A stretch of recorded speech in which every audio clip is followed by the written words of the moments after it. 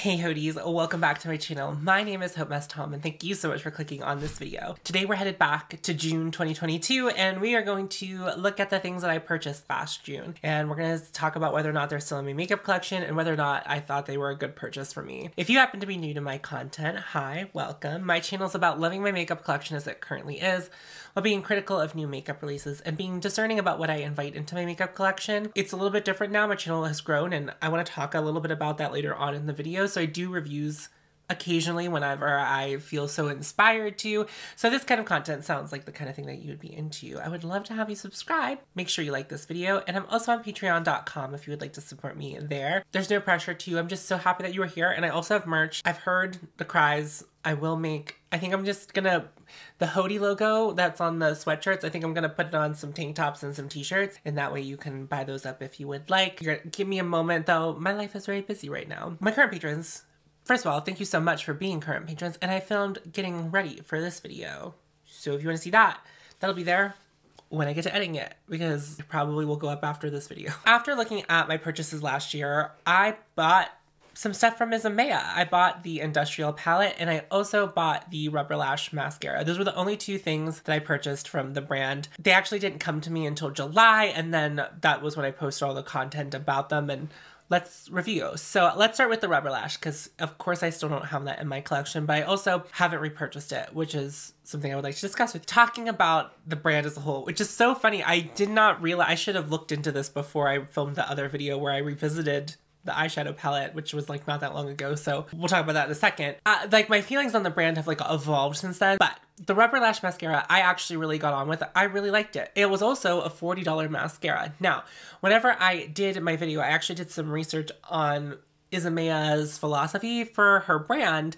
And at the time, and I don't know if it's changed, I don't know if this is still where they're headed, Isabella, whenever she was talking about her brand in interviews before the launch of the Industrial collection, was all about how she said she couldn't see that any of her products that she's designing being on shelves for many years. And that she said that we're gonna be like, basically like high turnover. So like, think of it more as a fashion brand releasing clothing for each season. That was what she said at the time. Now, I haven't read any current interviews. I haven't really followed the brand with much interest after this first launch. So I don't know if that changed. But my philosophy was, I'm not someone who like jumps around mascara wise anymore. Like, there was a time where I was like every 3 months I was like trying a new mascara, but I've settled that I like the Rubber Lash. Now I'm currently testing some other mascaras because I have received mascaras from brands, and I also am doing a deep brand review on a brand, and they have a mascara, so I bought the mascara so I could review it. My philosophy is for the mascara that I always want to use, I want to have it on hand. So I just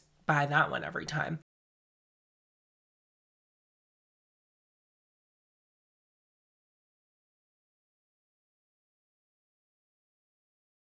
And while I do think that the Rubber Lash could have been that mascara for me because I did like it, if I don't know how long it's going to be available, why would that be my mascara? And also it's $40. Now the mascara I do use and love is the YSL Lash Clash mascara, which is not a cheap mascara, but it's $30. It's not $40. And while that's that's a pretty big jump price-wise, and I'm well aware that many people don't want to spend more than drugstore on mascaras because it's a high turnover product. Like, you're not going to be using it forever in a day. Whereas some of those same people can invest $115 or $120 in an eyeshadow palette, because an eyeshadow palette, it's gonna hang out for some time unless it's a cream eyeshadow palette. Do you know what I mean? So I understand and can appreciate that, but $40, too rich for my blood to continue to do. But it was nice to test it. I liked it. It was a nice formula. It's like, if it's something that you want to try, I think you probably like it if you like a really volumized lash. Oh my god, I have a hair in this crevice and it's so itchy. Do I think the Rubber Lash was a good purchase? Yeah, I think for the time it was a good purchase. And I think I think it's a good purchase for me as a content creator. Was it the best purchase for me as an individual? I don't know. I don't know about that. However, I was able to group it together in the content that I made with the next thing we're talking about, which is the Industrial Color Pigment Palette. The content that I made around this stuff it performed very well. I was someone who got my video out pretty early, and the algorithm did it kindly. It's like, they're not like my best performing videos, but for the time and the amount of subscribers I had in that time, it was a worthwhile investment to have the rubber lash, even though most people were more interested in this. So this is the Industrial Color Pigments palette. I still have it in my collection. Now, if you might be new to me, and if you are new to me, for something to be invited into my makeup collection means it has to be worthwhile. And I did 3 or so videos last year just like about this and how I feel about it. So like there was like a first impressions, and then like a couple weeks later I was like, here's how I'm feeling now, and then there was like my final-ish thoughts on it. So it got invited into my makeup collection. Now I didn't have the same rules, you know, about allowing something to stick around in my collection then as I do now, because the turnover in my collection was like not as fast at that point. Anyway, this palette is still in my collection. Now, recently I questioned myself and I said, why do I keep this around? Because I haven't used it in a while. I used this palette so much last year. Like I used it so much last year. I just think it was like, it's such a good palette for me. I love grungy textured eyeshadows, and that's like what this is. That's what this is. But up until like last week, I hadn't used it at all this year, and now since I've cracked it open, I've used it a handful of times since I recorded that video because it's a good palette for me. Now, it is like an interesting palette, and I think if you're like a makeup enthusiast and you haven't interacted with this, I think you would like get a lot of value out of interacting with the formulas because they're like strange. There's these like these two blacks are like putty, and the one has like blue sparkles in it, and then all of these other textures happening in here. They're like interesting formulas. Some people really love this palette, some people really hate this palette, and I do think that that's just kind of the case of it. I happen to be in the camp that really loves it. It's very much a palette that I really see myself in, and I do think that for me that this palette was worth picking up. And I do think if you are into these tones and you want to play with like these kinds of interesting and unique textures, then I think it's like a worthwhile thing to explore. Now, the brand has come under some hot water within the past year or so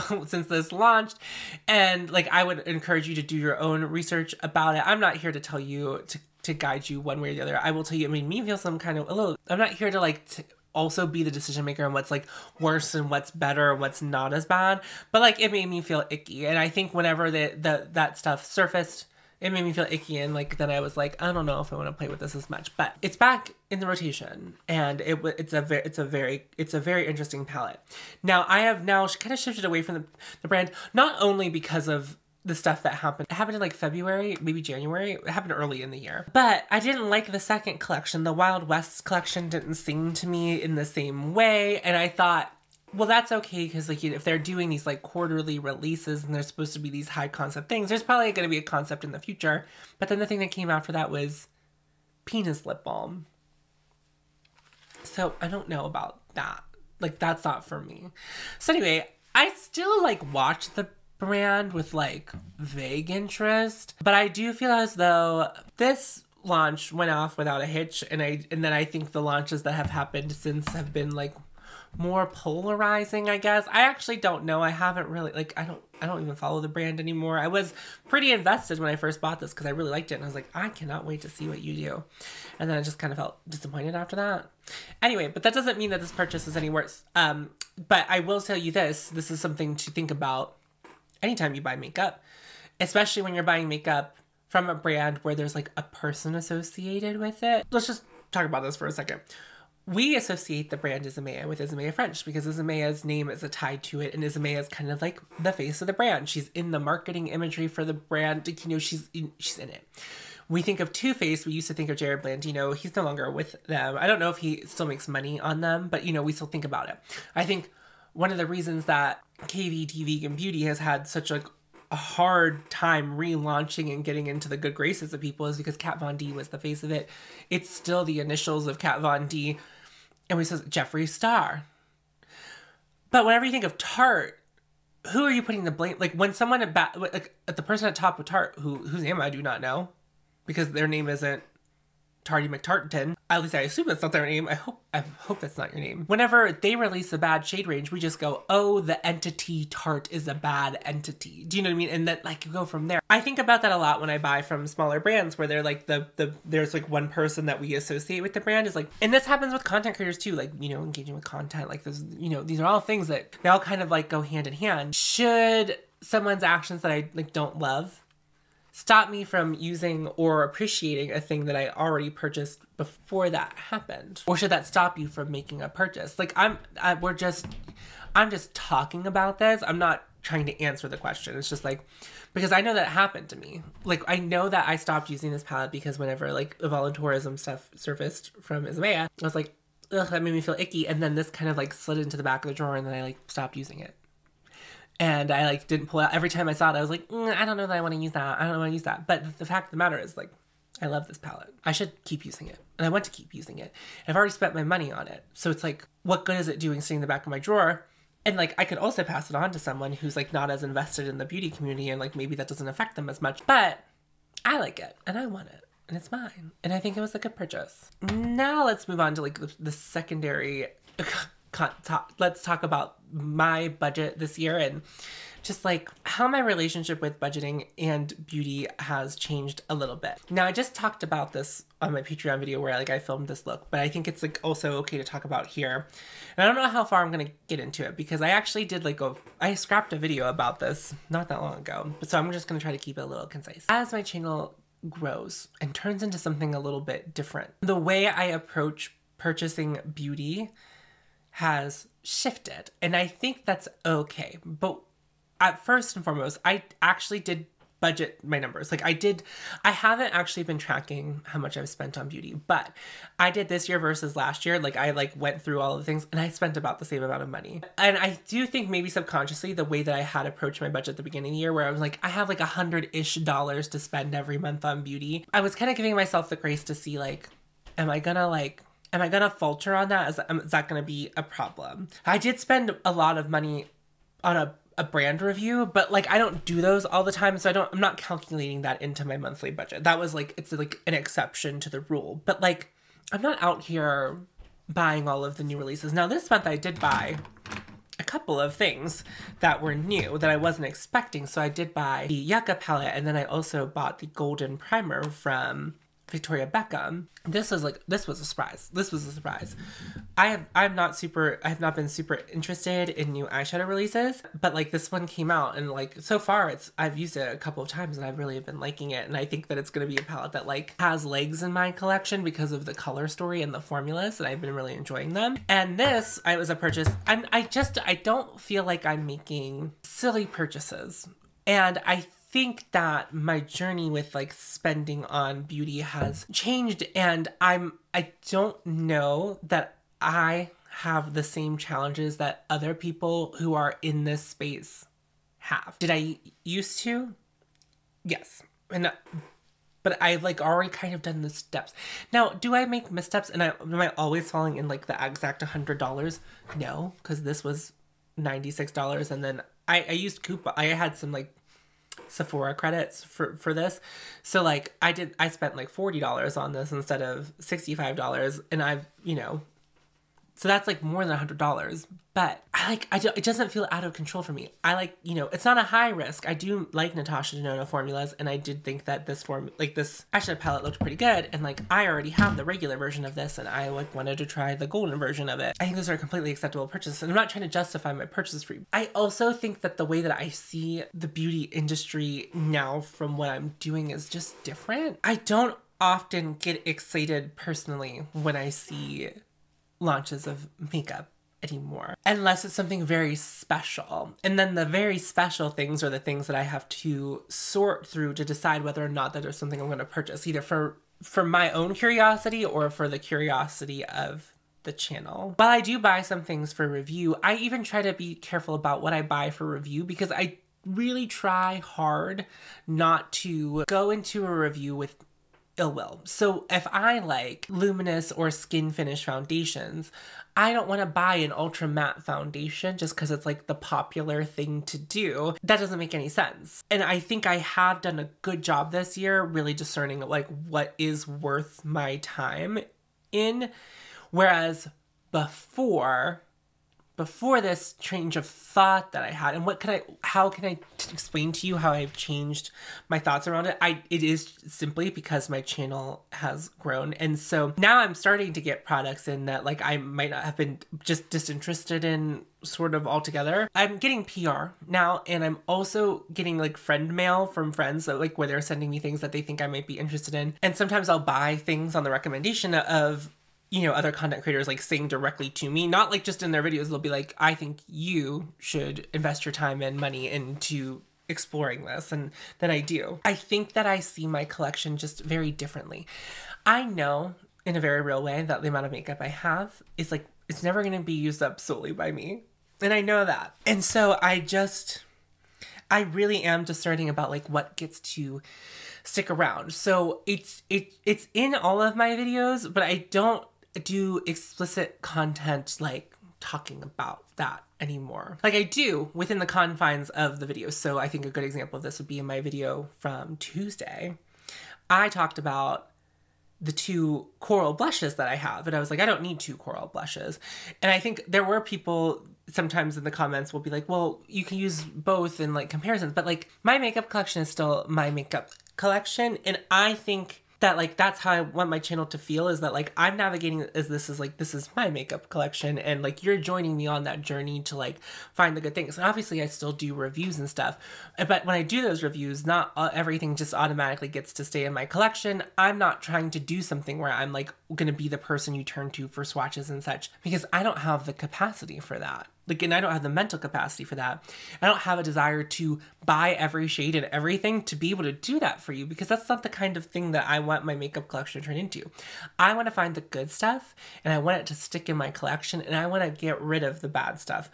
And the bad stuff, I'm saying loosely, the stuff that isn't perfect for me, or the stuff that doesn't perform the way I want it to. That's what I want my makeup collection to be. And I am viewing all makeup also through this channel under that lens, where it's like, it only gets to stick around. It only is good if I view it as good, not if other people view it as good. So while I do think the Haus Labs blush was really good, it wasn't better than the Dior blush. And that's why the Dior blush got to stick around. They're very similar. I do allow some overlapping in my collection of like things that are kind of similar. I don't need to have every blush that sort of looks like Mimi from West Atelier, or I don't need to have every orange blush that sort of looks like Kiss of Copper from Bare Minerals. Like I don't need, like that's not what I'm interested in doing. So I think by the nature of being discerning about what I allow into my collection, I think I'm also discerning about what I'm spending for like review and personal purchases. And they're all kind of blending together. Now, I did at one point want them to be separate thoughts, and separate entities in my brain and in my budgeting, where it's like, this is for review and this isn't. But I really only want to review things that I think I might like. So I'm not going to buy a thing just to review it. Now, as I get PR, that's a little bit of a different story.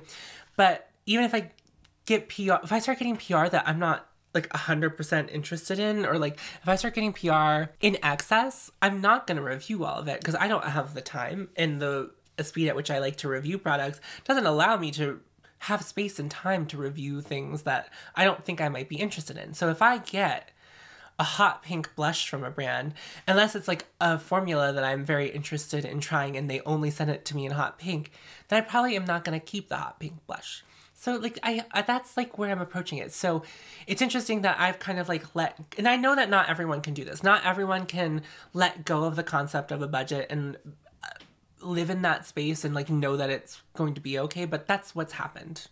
Is I had, let's circle back for anyone who might be newer to my channel. I was out of control spending on beauty before 2021. Halfway through 2021, I zoomed out and I was like, I'm spending way too much money. I have more than I can use, and I'm buying things frivolously just because I think I can, and I feel like I need to touch all of the things. I went on a no-buy for 6 months, and then that was the second half of 2021. In 2022, I budgeted all year, and then this year I've been like a little bit loose with how I'm spending my money as far as makeup consumption goes, and what I'm finding is that I'm continuing, essentially without tracking it, the way that I was budgeting in the year of 2022. Now, I do now make more money on YouTube than I did last year through my Patreon, through, AdSense and all of that. So I do have like a little more wiggle room, but I also don't want to spend all of that money on makeup either. Now, I do think as my channel continues to grow, this feeling that I'm feeling now is subject to change. And I think what both myself and hopefully you, anyone who views my content, allows that to grow. But just know that the way that I approach products and the way that I approach reviews hasn't changed. Is it a good, I'm going to let you know that. I'm going to view it as like, would I spend my money on this, or have I spent my money on this?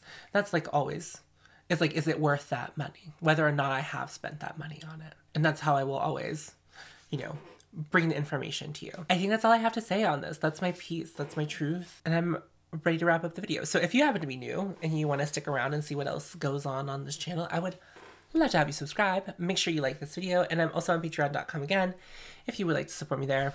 No pressure again. Whatever you want to do. Anyway, I will see you in a video very soon. Bye-bye. For real.